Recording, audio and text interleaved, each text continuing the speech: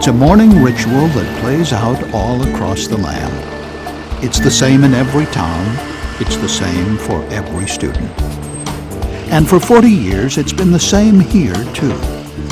But once these kids pass through that door, everything about this school is different from all the others, because it has to be. In this nation, 35% of students with learning disabilities drop out of high school, and only 13% ever get a shot at college. At lab school, our kids range from low average intelligence up to superior intelligence. They've got the equipment to think, but they have these nuisances that make it hard for them to read, write, do math. So many of them have memory problems, coordination problems. If you don't have memory, if you don't have eye-hand coordination and you can't write, traditional education doesn't work. Here at Lab, it's a whole other approach than I have the answers and you will learn them if you can have the memory to repeat back what I've just said to you. That's not how Lab school works. What's really important is for our kids to think, and not think in terms of right or wrong, but think original thoughts. But the way we get them to that point is through the arts, and it's through life experiences, and it's through project learning. The role of the arts being totally central. You know, there are a lot of people in this country that think arts are something very fuzzy, and you know, people who are artsy are not really academics. But if you go into any art form in any depth, you are dealing with scholastic material. If you go into art in depth, you get into mythology, to literature, to science, to history, to geography, to all sorts of academic subjects, even ethics. Well, it really came about because I have 3 sons, and my youngest one was severely learning disabled and had all kinds of problems. We had these birthday parties, and now I know they were multi-sensory and experiential. I didn't know at the time, I just had fun parties. Everything we did at those parties, he learned. And I thought, I've got to use this. And when I started using it, he started remembering.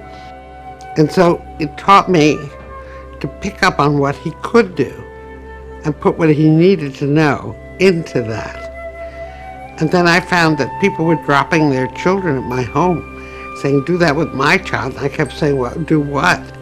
They said, well, what you're doing with him, because he can remember things now. But I had to think it all through. I did it out of gut first. Because a club means membership, belonging. But we don't have recipes for these clubs. It's a way of thinking. From the darkness of the Middle Ages comes the light of the Renaissance.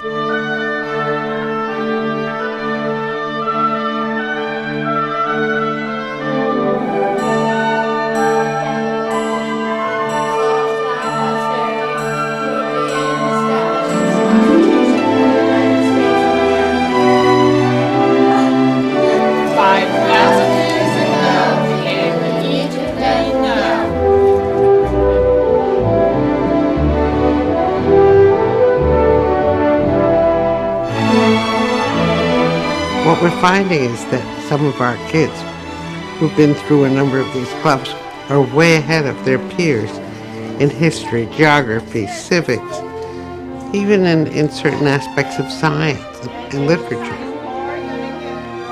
And then, you know, in the junior high, it's a club approach. It's not the club itself. There's a joy that we want them to have about learning. A joy that will go with them the rest of their lives. And sometimes people say, but that's really not very rigorous. But it is indeed rigorous. Our kids are on all day long. You can't hide in the back of the room at the lab school.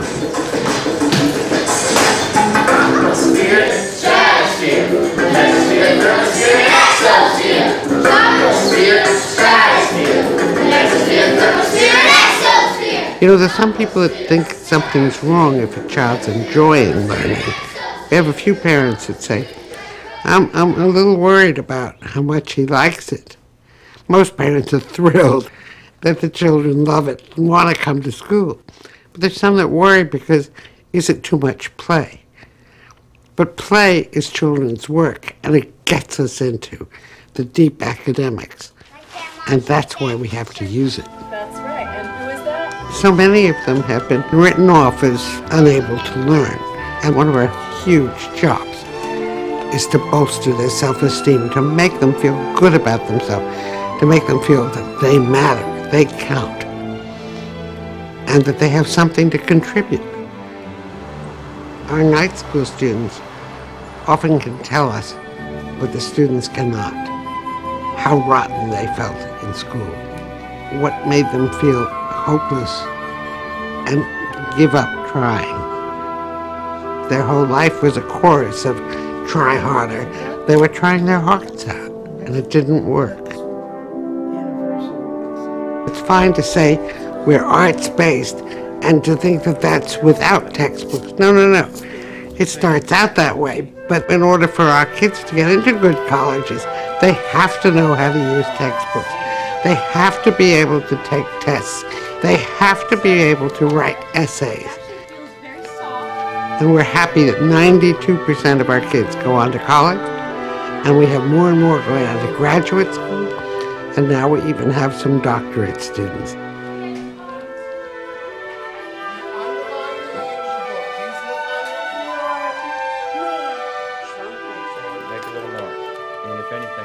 Well, I'd like to see more lab schools all around the country. We've been invited to Egypt, to India, and to Saudi Arabia, but I wanted to do America first. We're happy that Baltimore will have its first graduation in 2008. We had a school developed like ours in Philadelphia. It's called the Academy in Manayunk. In Wilmington, Delaware, they want a charter school based on lab school. And that's very exciting. And there's something magical in the air. The kind of people we have, the kind of programs we have, the art. We do really magic with children, but magic with a very solid base of knowledge.